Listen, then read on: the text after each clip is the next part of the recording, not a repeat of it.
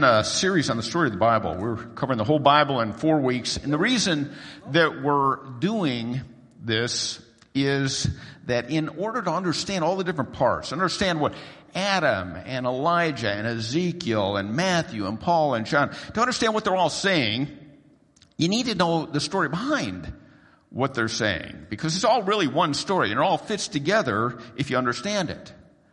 And in fact, what Abraham and Moses and David and Isaiah and Daniel and Jonah did back in the Old Testament is so important that their names and their stories are mentioned over and over again in the New Testament. In fact, Jesus talked about all of those guys.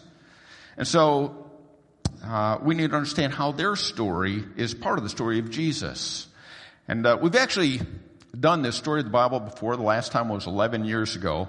I figure about once every decade, it's probably good to just step back and tell the whole story and connect all the dots. So that's what we're doing. In the last 2 weeks, we cover the Old Testament, and today we get to the story of Jesus. Now, for you Bible experts out there, what was the last Old Testament book to be written? Anybody know? Okay, I heard a couple people say Malachi. Well, this was actually a kind of a trick question, because Malachi is the last book in the Old Testament, but the Old Testament isn't necessarily in chronological order, is it? And so most experts think the last book to be written actually was Nehemiah, because Nehemiah and Malachi lived at the same time. Nehemiah was the governor of Israel, and Malachi was a prophet, and so they think probably Nehemiah was later. But any idea when those two guys lived? About what time? This is kind of an easy question. This is not a trick question, okay? About what time? Well, yeah, it was BC, duh. Come on. All right. It's about 400 BC, okay? You should remember that number. You know, just to put things in perspective, about 400 years before Christ is when both Malachi and Nehemiah were written. And they were the last written books of the Old Testament, right? 400 years before Jesus, then nothing else is written down for 400 years. But that doesn't mean that nothing else happened. In fact, a lot happened during that time. And to understand the story of Jesus, you need to know what happened before he came. So Nehemiah was governor of Israel about 400 BC. 70 years later, in 330 BC, Alexander the Great swept down from Greece, conquered all of Palestine as well as the rest of the known world, and Greece ruled there for the next 160 years. And during this time, the Greeks tried to get everybody to adopt Greek culture. They called it Hellenism. They wanted everybody to be just like them. But some of the Jews didn't want to do that. They wanted to keep their Jewish culture.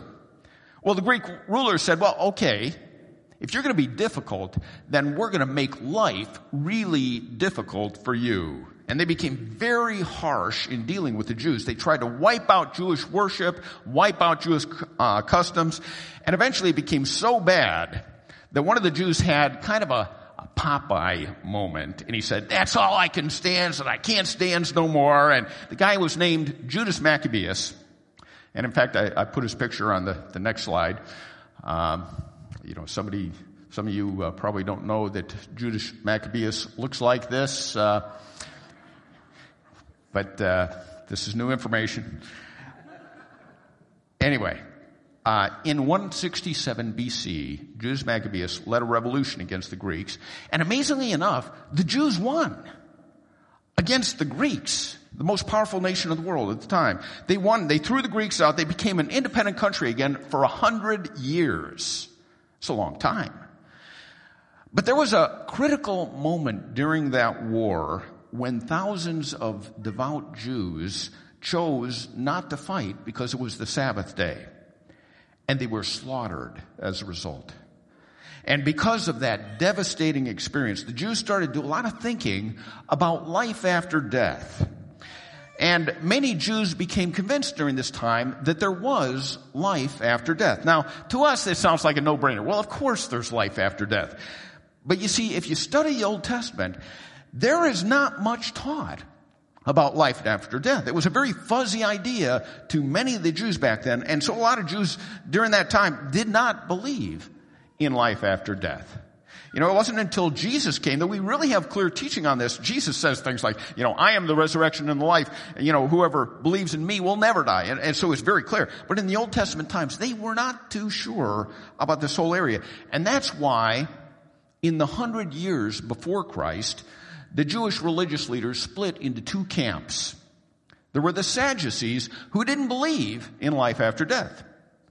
And so they were more open to working with the Roman rulers, and they became politically powerful. And then there were the Pharisees who did believe in life after death, and they were still hoping for a Messiah to come and lead us to military victory, and so they were considered more revolutionary. Well, the Romans conquered Israel in 63 BC. They were the ones who ended that 100 years of Maccabean rule. But from the moment the Romans came to power, there were constant rebellions because the Jews figured, well, we kicked the Greeks out. We could do the same thing to the Romans. Let's get rid of them. But each rebellion against the Romans was put down with ruthless force by the Roman Empire. So it was a very common thing to see Jewish rebels hanging on crosses. In fact, I put a picture on the next slide of what this might have looked like. In the same year Jesus was born, the Roman general Varus lined the road from Sepphoris to Galilee with 2,000 crucified Jewish rebels. And that's the society into which Jesus was born. The only story the Bible tells us from his childhood is the amazing story of Jesus as a 12-year-old boy in the temple discussing and arguing with the theologians about Scripture. Now, a 12-year-old boy, that's like a sixth grader.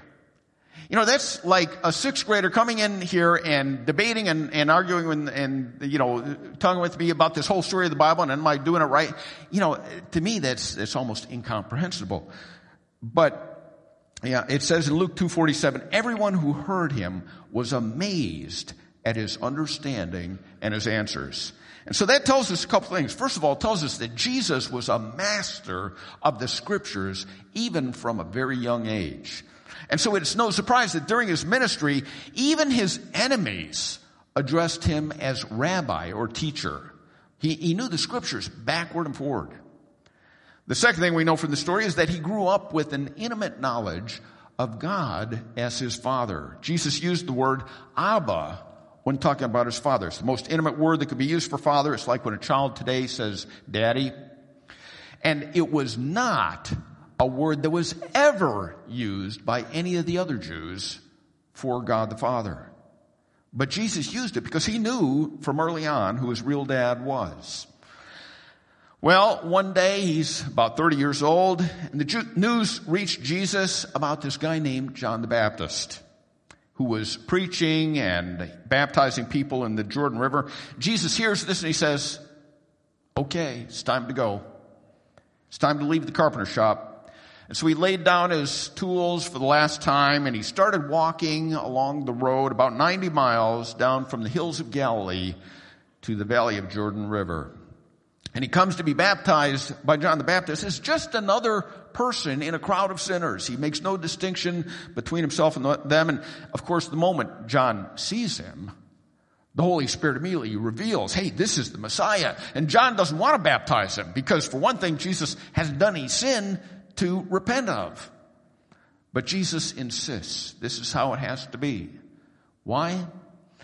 Because Jesus knew that he didn't have any sin of his own, but he was going to be taking the whole sin of the world on himself. And so he wants to be baptized in advance right along with the rest of the sinners. And then the two other members of the Trinity show up for the baptism, the Holy Spirit and the Father. First, the Holy Spirit descends as a dove and anoints Jesus with power to carry out his ministry on earth. And then the Father speaks from heaven and says, this is my beloved Son in whom I'm well pleased. And that is the start of Jesus' ministry on earth. And then the first thing that happens in his ministry is extremely significant. Immediately he was led by the Holy Spirit into the wilderness. I was in Israel a year ago. I can tell you, you don't have to go very far from the Jordan River to be in the wilderness. You get a half mile away from the river, you're in the desert. And so Jesus goes there for 40 days, no food, to be tempted by the devil. Have you ever had something like that happen to you? You start something new, you think this is God's will, you think He's going to bless it, but instead of it starting off great, it starts off really hard. And maybe it's really painful. Maybe you just feel like quitting. The truth is, your life is a spiritual battle. And the battle for your life is won or lost in the spiritual realm, whether you recognize it or not. That was true for Jesus, and it's true for us.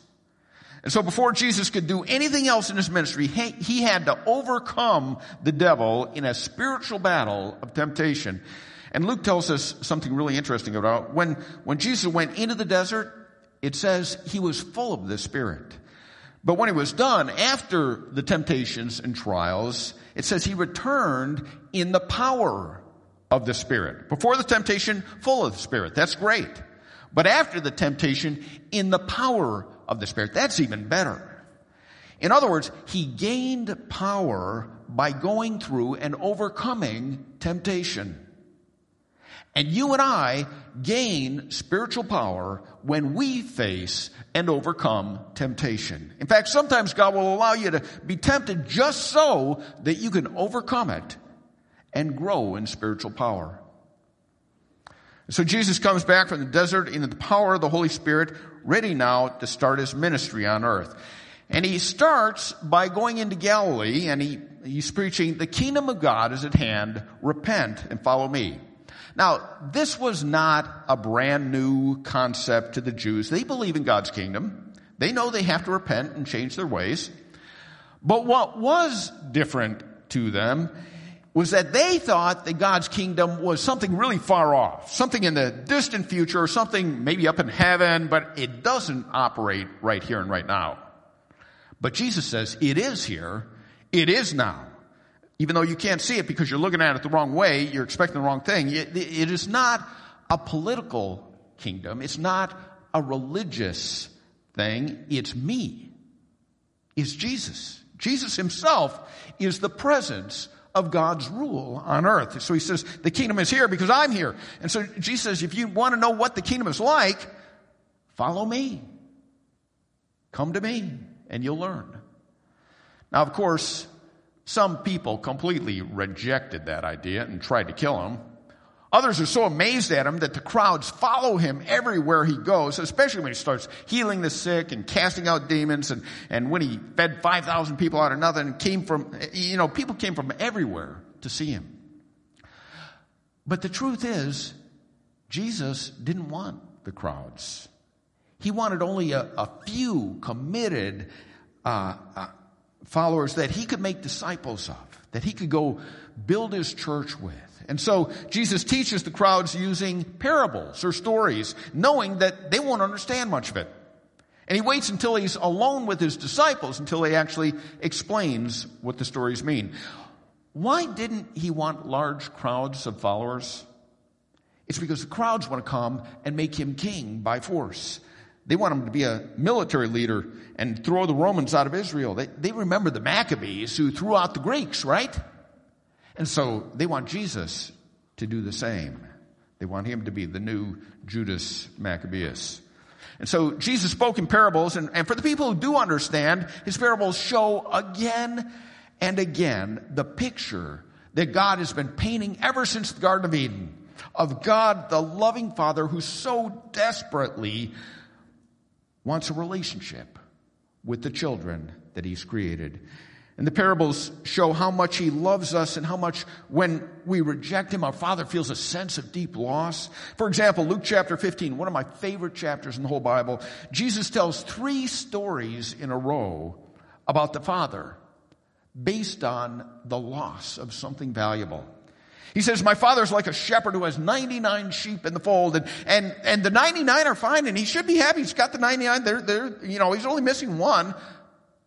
But the shepherd loves those sheep so much that he cannot stop. He cannot rest if even one little sheep is missing. And so he goes and he searches everywhere until he finds that one lost sheep. And then he carefully carries it home in his arms. And he calls all his neighbors and says, come celebrate with me. I found my lost sheep that I love so much. And Jesus says, you are that lost sheep. And God is crazy about you, and he will never stop until he finds you. And then Jesus says in the next story, my father's like a woman who had 10 coins, but one is lost. And she should probably be okay because, it's just, she's still got 9 coins. She's only missing 1. It's not that big a deal, right? But instead of just blowing it off, she goes crazy with concern and turns the whole house upside down, searching every nook and cranny, and she just refuses to give up until she finally finds it. And when she does find it, oh man, she's so excited. She calls the neighbor and she's, come celebrate with me. We're going to have a party because I found my lost coin. Jesus says, you are that lost coin. And God is so concerned with you. You are so valuable to him. He will never, ever stop looking for you. And then Jesus says in the next story, God is like a father who has a son.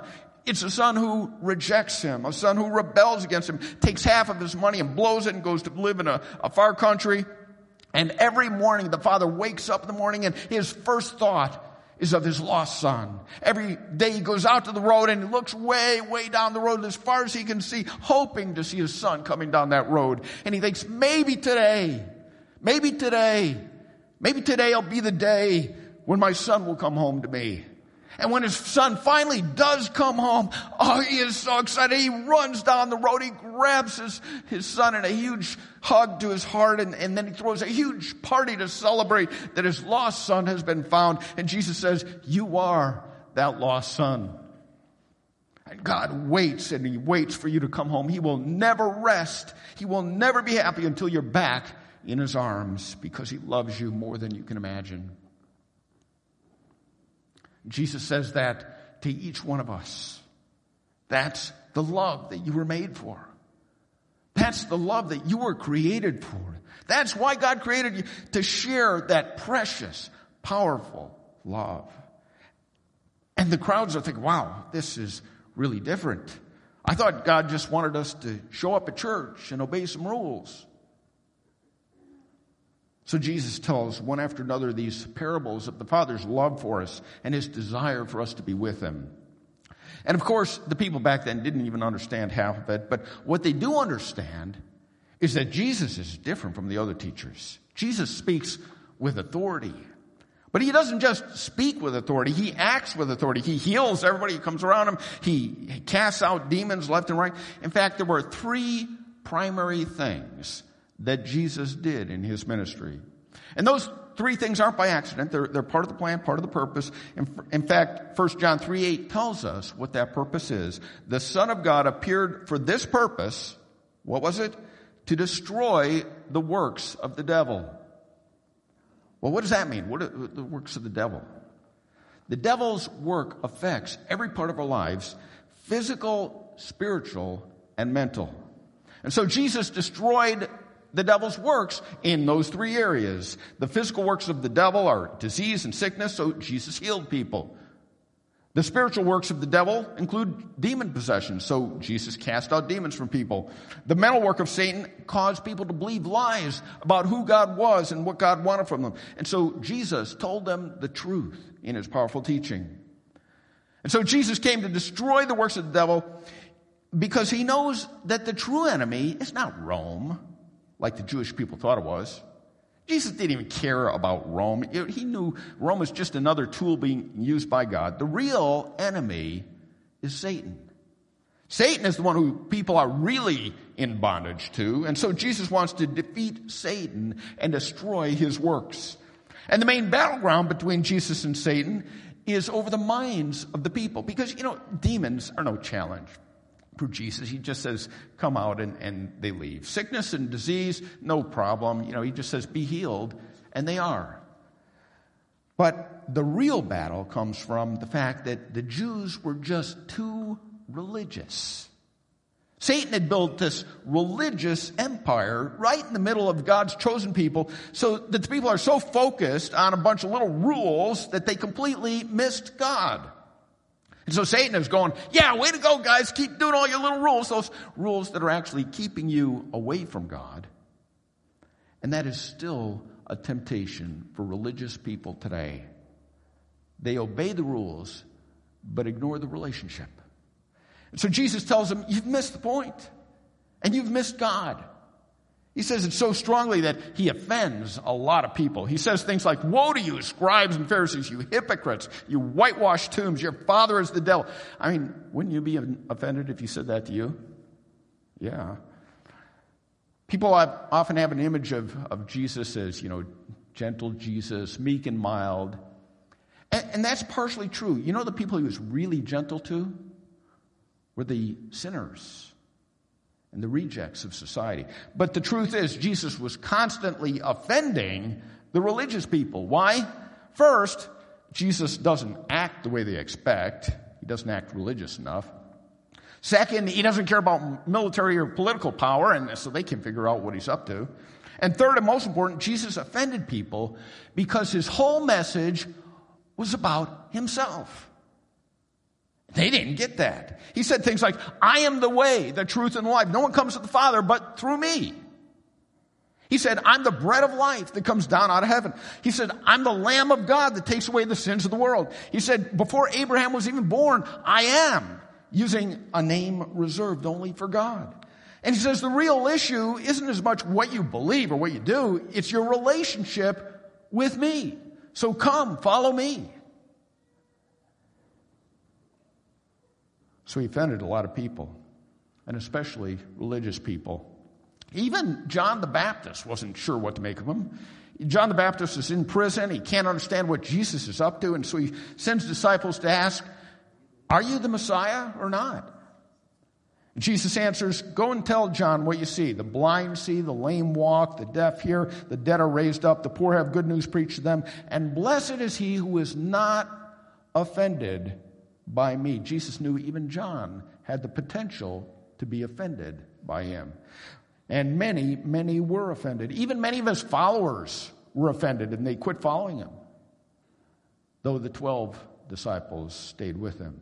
And that was okay with Jesus because he only wanted a few disciples anyway, just a few who could begin to understand what he's really about and what his coming really meant. And so they could build his church after he's gone.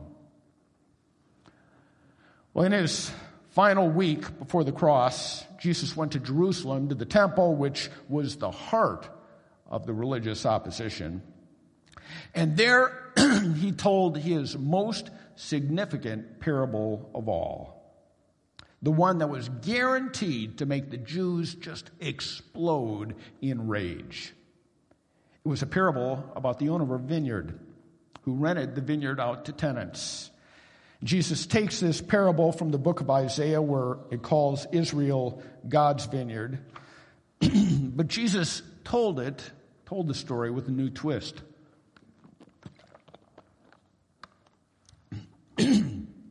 He says, yes, Israel is God's vineyard, and God, as any owner would do, sends his servants year after year to collect the fruit of the vineyard which the tenants owe to him, the fruit of righteousness and justice, mercy and love.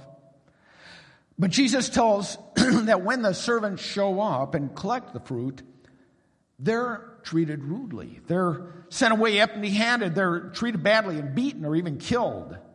And the servants in this story are really the prophets that God has sent to Israel. Nathaniel talked about them last week. These prophets were often ignored and treated rudely, laughed at, despised, thrown in prison, some even killed. And then Jesus goes on with the story. The owner of the vineyard gets more and more upset. And finally the owner says, I know what I'll do. I'll send my own son. Surely they'll treat him with respect. And so he sends his only son, the son that he loves. But instead of respecting his son, they kill him. And then Jesus asks them a loaded question. What will the owner of the vineyard do? And Jesus answers the question himself. He says the owners will come himself and kill those wicked tenants and give the vineyard to others. Now, most of the parables Jesus told, the people really couldn't understand very well. But when Jesus told this story, it was immediately clear exactly what he meant. There was no doubt. Jesus was telling them, you may reject me, God's Son. You may even kill me. But then God will come and remove you from your place as the chosen people of God. And God will give his vineyard to others. The religious leaders heard this and they were furious. This was absolutely the last straw. There was no longer any doubt in their minds that Jesus had to be destroyed. And shortly after this, Jesus gathers his disciples together for a last meal. He doesn't say a whole lot, but he does something much more significant than anything he could say. He takes the bread of their meal, he breaks it and gives it to them, and he says, take it, eat in remembrance of me. This is my body broken for you. And then he takes his cup and he gives thanks and he gives it to him and he says, drink. This is the blood of the new covenant. What was he talking about, the new covenant? Well, remember a couple weeks ago, Nathaniel talked about the covenant with Moses, which contained all the laws people had to follow, the laws that none of us could follow perfectly. Well, with his death on the cross, Jesus completed a new covenant that fulfilled the old covenant, so we don't have to. And in fact, Jeremiah gave us a prophecy about this. He said, the day is coming, says the Lord, when I will make a new covenant with you, not like the one I made with Moses, because you broke that one.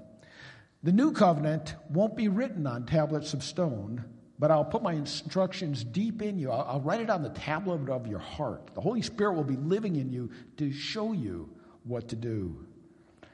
And that covenant could only come into effect through the death of Jesus, because it was a blood covenant. The old covenant was made with the blood of goats and bulls. This new covenant was made by the blood of Jesus, the Lamb of God on the cross. And that's why Jesus says to his disciples, take this bread and wine to remember the new covenant, to remember my sacrifice for you on the cross. And of course, the disciples had no idea at the time what this meant, but later on, they remembered, and then they understood. Well, from the Last Supper, Jesus goes down the long flight of steps from Mount Zion, where the Last Supper was, down to the Garden of Gethsemane. When I was in Israel, I walked down those same steps. Some of them the stone steps are still there from 2,000 years ago. And his disciples are with him, and they think they're still loyal to him, although he knows they'll run as soon as trouble comes. An hour later, he comes back up those same steps. This time, he's under arrest, in chains, to be tried and condemned, mocked and humiliated, and crucified. The disciples are crushed, devastated, shattered. They all fled. Only one of them even came to the crucifixion. That was John, although some of the women showed up.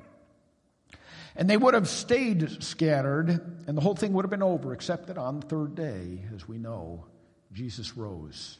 And he met with his disciples, convinced them he was still alive. He sent them out to tell the good news of the kingdom to the whole world. It was a great victory. Jesus had won back from Satan all that Adam and Eve lost when they rebelled in the garden. Now, after his resurrection, some people wonder why Jesus actually stayed around on earth for 40 days after that. Remember how Jesus endured the temptation in the wilderness for 40 days at the beginning of his ministry? Well, now the tables are turned. Jesus walking around openly proclaiming his victory over the devil for 40 days. And he used that time to appear to over 500 followers, removing any doubts about his resurrection. But then after 40 days, time came for his ascension into heaven. And as the disciples watched him ascend on a cloud, two angels appeared in front of them and said, why do you stand there looking into heaven? Jesus will come back in the same way as you saw him go up to heaven. I'd like the worship band to come up for a closing song. But as they come up, notice they said, Jesus will come back in the same way In fact, Jesus told us what that day would look like. He said, all the nations will see me coming on the clouds of the sky with power and great glory. So he's going to come back the same way. But let me assure you that when he comes again, it's going to be a little different this time. The first time he came as a baby. The next time he will come as King of Kings and Lord of Lords. The first time he came, a bright star shone over his birthplace. The next time he comes, Scripture says, the sun will be darkened. The moon will not give its light. The stars will fall from the sky, and the heavenly bodies will be shaken. The first time he came, wise men and shepherds brought him gifts. The next time he comes, he will bring the gifts and rewards for his followers. The first time he came, there was no room for him. The next time he comes, the whole world will not be able to contain his glory. The first time he came, only a few saw his arrival, some shepherds and wise men. The next time he comes, every eye will see him throughout the earth. The first time he came, very few knew who he was. The next time he comes, it will be immediately clear to the whole world exactly who he is. The first time he came, he wore a crown of thorns. The next time he comes, he will be crowned with many crowns. The first time he came, men rejected and killed him. The next time he comes, every knee will bow and every tongue confess that he is Lord. So let me ask this morning, are you ready for when he comes again? Let's stand for prayer.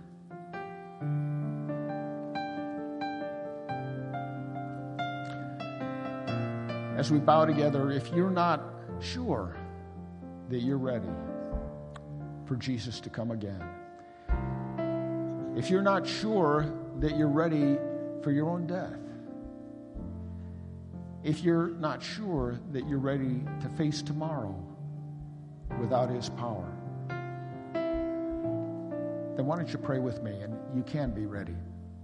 Just say something like this in your heart. Jesus, thank you so much for coming to earth so that I could get to know what God is like, for living a life here so that we could hear your teaching and see you destroy the works of the devil, for dying for my sins so I can be forgiven, and then rising to new life so I can have new life in you. I believe this, Jesus, and I ask you to be my Lord and be my Savior as much as I know how. Would you put your Holy Spirit in me to give me power to follow you? I do want to follow you the rest of my life. In Jesus' name, amen.